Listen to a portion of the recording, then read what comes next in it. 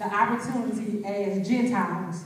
He gave us the gift that he had given the Jews first, his chosen people. He gave them salvation, but they didn't want it. They began to kick against God. God blessed them with this, God blessed them with that, but they didn't want it. So God gave the salvation unto us. Gift and calling is without repentance. Salvation is a calling. It's the greatest calling that any man could ever need. Amen? Let's go to verse 29. And it reads, for the gift and callings of God are without repentance. This tells me two things. One, that the gift and the calling belongs to God. They're not ours. They belong to him. We are just the vessels carrying and having these gifts and callings. So we should get excited about having them. They're of God's. But what we should be excited about is salvation, about repenting, about coming to Jesus. Amen? Y'all with me tonight? I kind of got off course with it because we was in prayer for a minute, but we're going to get this ball on the road. Okay, let's go to chapter 2. Chapter 12, the same book. The gifts and callings of God are without repentance. I beseech you, therefore, brethren, by the mercies of God, that you present your bodies a living sacrifice, holy, acceptable unto God, which is your reasonable service. And be not conformed to this world, but be ye transformed by the renewing of your mind, that ye may prove what is that good and acceptable and perfect will of God. He called us to present our bodies a certain way. That's a calling. Amen? A living sacrifice. Your presentation should say Jesus. Your bodies was once the instrument of sin. Now it is to be presented to God as a channel through which the righteousness of God is manifested. This is holy and acceptable unto God, making yourself a living sacrifice. Amen? That's a calling. He's calling us to be set apart. He calls us to be sanctified. And he also called us to live holy. Amen? And verse 2 says, and be not conformed to this world, but be ye transformed by the renewing of your mind, that ye may prove what is that good and acceptable and perfect will of God. Be not conformed to this world. Stop conforming yourselves. Don't be poured into the mold of this present thinking, value system, and conduct of this world. 1 Peter 1 and 14 through 16 says, don't fashion yourselves according to the form of lust in your ignorance, but as which have called you is holy. So be ye holy in all manner of conversation. Be ye holy. That's the greatest calling any man could ever have. Yes, he gave us different gifts. He gave some prophecy. He gave some apostleship. He gave some preachers. He gave some teachers. But the greatest calling is salvation on tonight. Amen? Verse 3 says, for I say, through the grace given unto me, to every man that is among you, not to think of himself more highly than he ought to think, but to think soberly according to as God has dealt to every man the measure of faith. Sister Orr, the righteousness of God will cause a believer to conduct himself in humility. Two things are pointed out here that some individuals face in their exercise of the spirit of their spiritual gifts. Sometimes we overestimate ourselves and try to exercise a gift God never gave us. Or we underestimate him and fail to exercise the gift God has given. God has given us specific gifts to enable him to do what God wants us to do. No one is excluded. Everyone has a measure, and yes, you can build upon it. Stay in your lane, though. Yeah. Stay in your lane. If God called me to be a teacher, I should be wrong in trying to preach. Come on. I can tap into it sometime, but I haven't found it yet. Amen. Verse 4.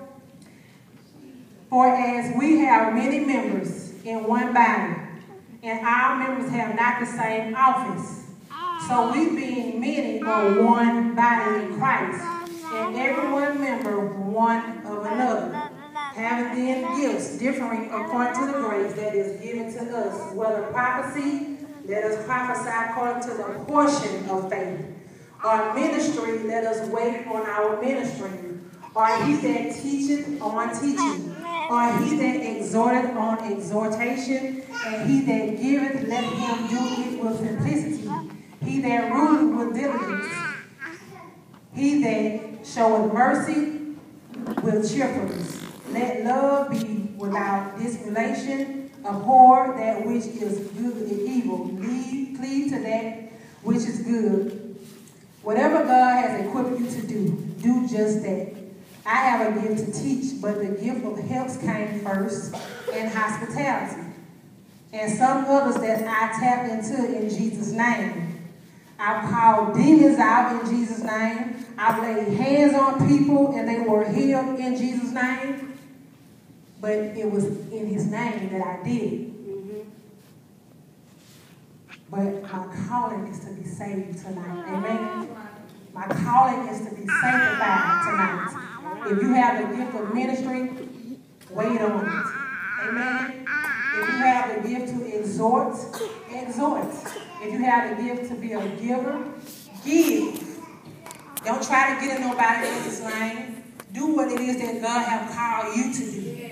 Amen. Okay. Let's go to Ephesians 4. The gifts and callings of God is without repentance.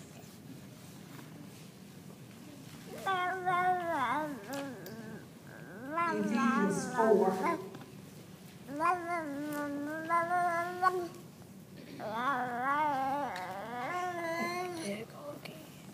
And it reads, I therefore, the prisoner of the Lord, beseech you that ye walk worthy of the vocation wherewith ye are called, with all lowliness and meekness, with long suffering, forbearing one another in love, endeavoring to keep the unity of the Spirit in the bond of peace. There is one body and one Spirit, even as are called into one hope of your calling, one Lord, one faith, one baptism, one God and Father of all, who is above all and through all and in you all.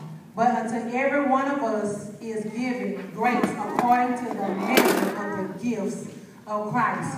Paul urges us to walk worthy of our vocation. That means we are to live in the way of befitting the divine call or invitation, which is first salvation. In order for us to work effectively in our calling, we must be saved. And being saved, we must take God's attributes and his humbleness, his patience, and his long-suffering, of God's love and loving one another. There is one body, like the Bible said. There's one Spirit. The body is Christ, the Christian church. The one Spirit is the Holy Ghost.